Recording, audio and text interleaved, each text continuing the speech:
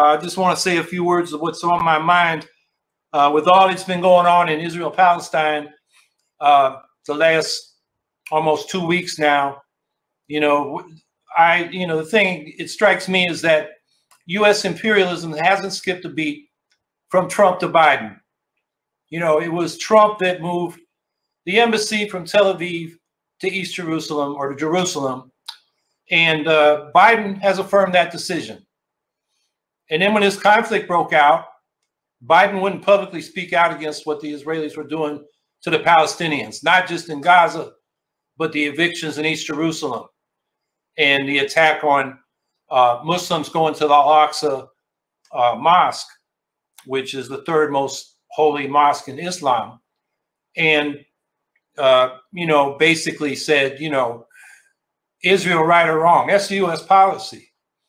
And we do hear more dissent than we have in the past from, progressive wing of the Democratic Party. Not that many people, but some prominent people.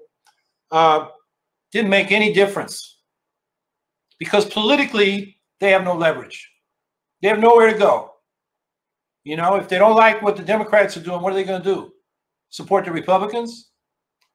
They're complicit in the smashing of the independent left. Ballot access and continuing this winner-take-all electoral system where the winner gets all the representation and everybody else gets nothing. So, and it's not just Israel-Palestine. The Colombian protest movement against austerity and now police brutality and killings is entering its fourth week with new initiatives coming from the National Strike Committee. And then there's Haiti, where the dictator won't step down and Biden's back in the dictator.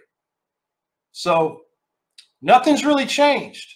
And, I'm kind of irritated that when I hear Pramila Jayapal, chair of the Congressional Progressive Caucus, give Biden a grade of A, I wonder, well, with progressives like that, who needs neoliberal imperialists like Biden?